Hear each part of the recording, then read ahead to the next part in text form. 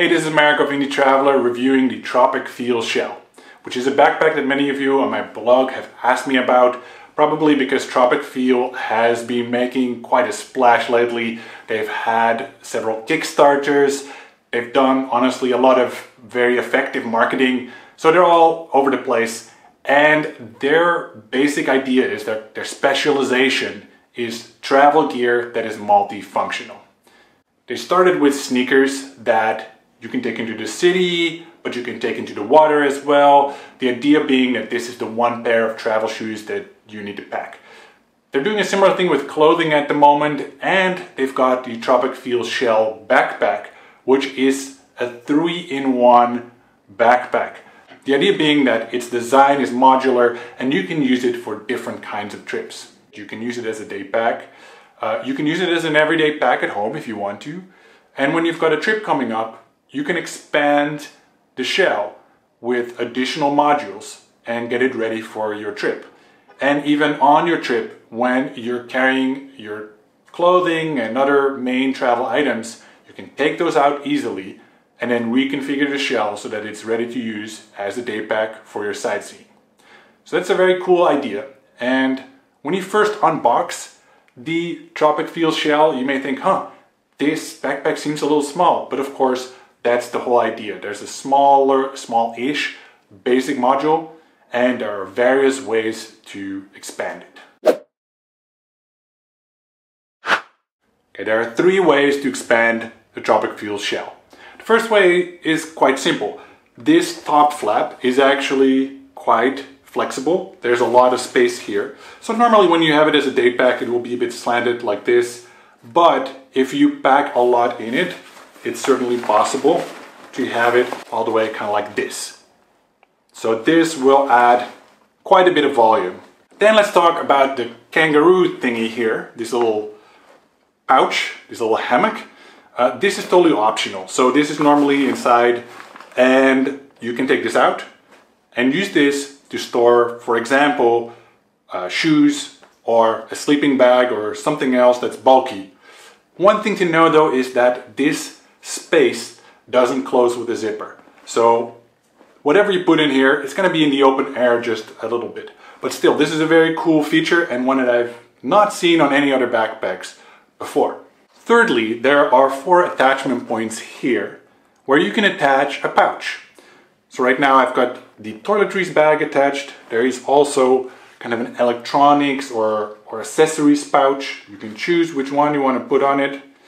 At first I thought, wait, what are they doing here? Like, they're putting a detachable element on the outside. Isn't that really theft sensitive? Can't someone just come in and steal this? And when I used this in practice, I was a little bit more reassured, because as I can demonstrate, like, you're not gonna take this off so easily unless you know how to.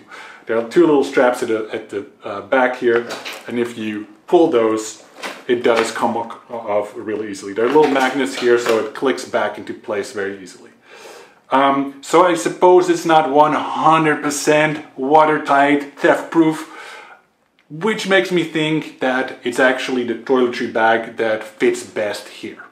It makes sense for 2 reasons. Firstly, I once actually had an accident with my other backpack when I had my toiletries in the main compartment and one of my shampoo bottles wasn't closed correctly, and I got my backpack out of the bus, and when I opened the backpack I saw that everything was just drenched in shampoo. That wasn't fun. So it's nice to kind of keep your liquids a bit more compartmentalized and on the outside. That's actually a big advantage. The other thing that kind of makes sense, of course, is you can detach this toiletry bag and take it to the restroom. That's kind of functional, and I think that makes sense. Having an accessories bag here or electronics here, that I'm really not sure about. I think that's still a bit theft sensitive and a bit in a strange location. So if you go for this, I say go for the toiletries bag. Moving on to the back panel and the harness. Now, as I mentioned, this is a hybrid backpack, a 3-in-1. It's meant to be a backpack that does a little bit of everything, And so inevitably there are a few compromises here. This is the kind of harness you would often find on a day pack, and it's not going to be quite up to that level compared to, you know, a backpack that's a 55 liter and it's meant for big trips only. Of course, there are going to be some differences. Anyway, what you're going to get is two straps that are pretty good. They're pretty well padded. The waist strap is there, but it is very thin. So it helps a little bit, but if you really like thick waist straps, then you're out of luck here. However, there are load lifter straps, which are very important for making sure the shoulder straps are really on your shoulder. And finally, there is a sternum strap, which is fully adjustable. Now that I really love, especially if you're not of average height. I'm 1 m, so what I often find is that the sternum strap is not really on my sternum. Here I can adjust it exactly, and that's very important for, again, distributing the weight away from your shoulders and onto the rest of your body. So that will make it a lot more comfortable. The final thing I should mention here, these back panels are really nice. They're very soft, kind of bouncy, I guess kind of like a memory foam mattress. I don't know how to describe it, but it's very soft and very good. Let's take a quick look at what's inside. Now there are two ways to access it. One way is from the top, and the other way is with the zipper all the way around. And I really like that. That gives you a lot of instant access to all your stuff. So inside is a big compartment that you can use however you want. There are also two zipped compartments here, which is very nice. Other backpacks, for example, the popular Osprey 4.40 don't have zip compartments inside, so it's nice that that is here. And finally, there is a laptop compartment, and that laptop compartment is a little bit raised so that you don't have to worry about putting your backpack down and maybe hitting your laptop. That's not gonna happen. So whatever electronics you put in here, they're gonna be safe and secure. All right, that's the inside. One more thing here that we need to talk about is the integrated wardrobe. The wardrobe is an essential element of the Tropicfeel Shell. It features heavily in the marketing, and I think it's what gets a lot of people excited about this backpack. And I'm a little bit of two minds about it, to be honest. Maybe I'm a bit skeptical because I already have my own way of packing, and this is introduces a different way that maybe I'm resistant to. Or, I mean, the other argument is the wardrobe kind of adds weight and bulk to the backpack that maybe is not so necessary. Then again, I mean, I'll let you decide on this, but here it is. This is the wardrobe. This comes as an element that fits exactly inside the backpack. There are these two kind of chunky, thick shelves with shelves between them, where you can put your clothing, and here there's little small spaces there you can put some rolled up t-shirts or maybe some socks. There are some compression straps on the side that you can pull so that this whole sandwich kind of compresses a little bit, and the theory is that will give you a bit more packing space actually, besides being a convenient way to kind of organize your stuff. And I think that's pretty clever. I have to admit, some thought really went into this.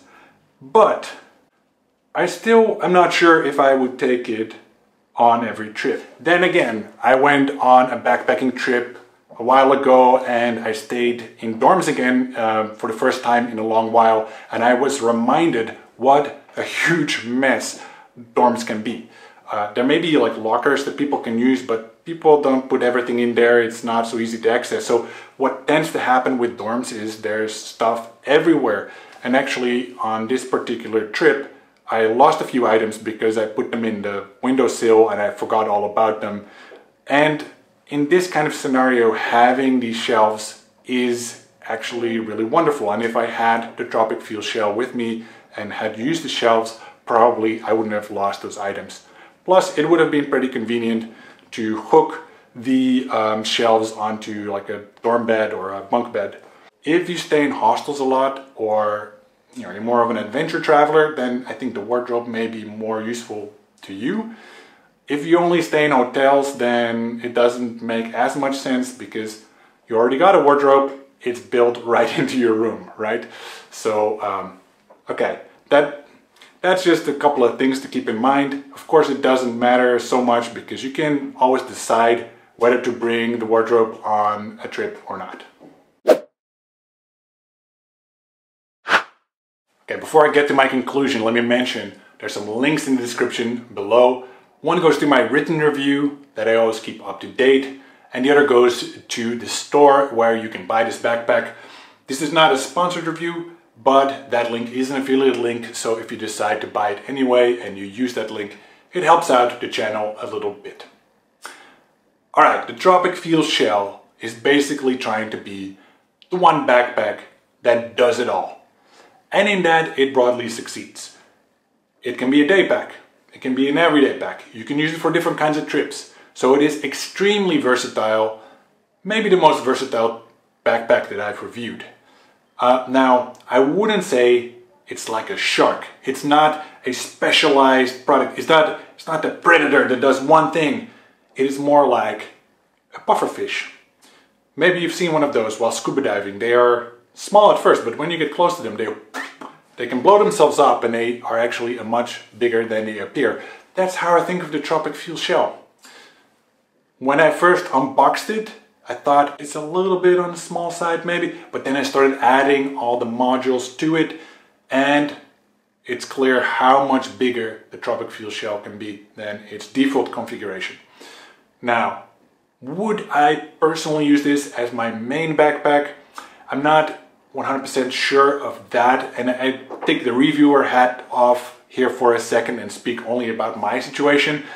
I already have a stack of backpacks here from reviewing so many backpacks that if I need a trekking backpack just for a trekking trip, I've got that. If I want the best day pack, I've got the best day pack. These kind of specialized backpacks will be better in some ways. For instance, a trekking backpack can have a much more padded harness with a thicker waist strap and all that kind of thing.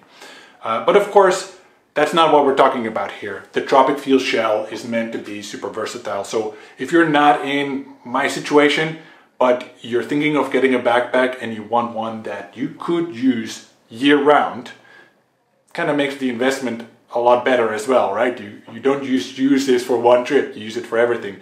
Then the Tropicfeel Shell makes a lot of sense. I should mention the wardrobe. I really like the concept of it. And when I first saw the videos of how you use it, I was like, yes, this is great. In practice, I'm like, that's pretty cool. I think I'm still someone who prefers to use packing cubes. But for some trips, I can also see myself using the wardrobe. It's kind of a personal thing, and you know, depending on how you feel, you may or may not want to take it on specific trips. All right, so I kind of think of this as a Swiss Army knife kind of backpack. It may not be as good in certain areas as specialized backpacks. That's just something to keep in mind. But it does everything pretty damn well across the board. So that's kind of how I think about it. If you have any questions, you can drop a comment below and I'll see if I can answer it. And with that, let me say happy travels and see you in the next video.